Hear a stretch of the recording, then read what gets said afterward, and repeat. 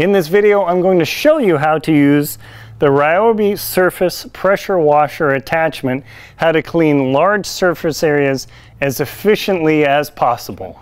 You can see here it's got these spinning nozzles that do an incredible job, and as you can see, it cleans this surface incredibly well, but there is a trick to using these things. Originally, when I started using this unit, what I would do is I will attach it to my washer gun here, and I'll shut it off for safety, of course. I'll click it on, turn this back on. I probably should be wearing safety glasses, but we'll ignore that fact. And originally what I was doing is I was dragging up and down the driveway.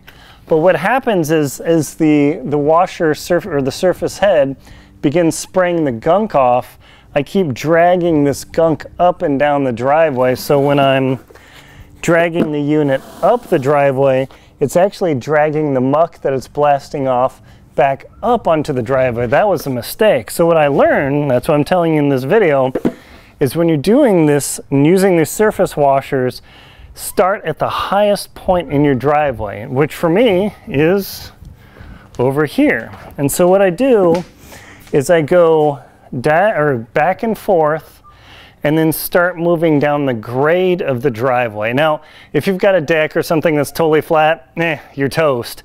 But for the driveway or anything with a slope, you want to start at the highest part of the slope and then in at the lowest, and that way the surface washer will do its thing and the muck will keep flowing down. So as I come over here, see how dirty that water is? It's pretty crazy. And then I'll come over here, and then as I do the 1/3, you want to do about 1/3 of this head coverage. You don't want to do over here because you'll miss it. And you can see the swirl marks there, how effective this is.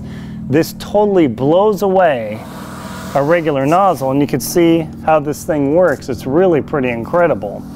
But the trick with my lower pressure electric washer is you just move real slow, just like this. And just for sake of video time, you move it over about 2/3 of the head, and I'm moving down the driveway. I don't come up the driveway and then back down. I learned that the hard way. It just adds more work. And the nice thing is, I'm 6 feet tall, and I don't have to use hardly any force. And this is super, super easy.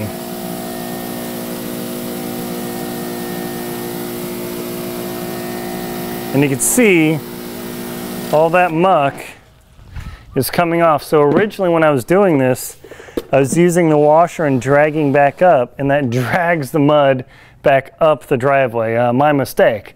So I finally figured out not as efficient by doing this pattern and moving down the driveway like the pressure washer.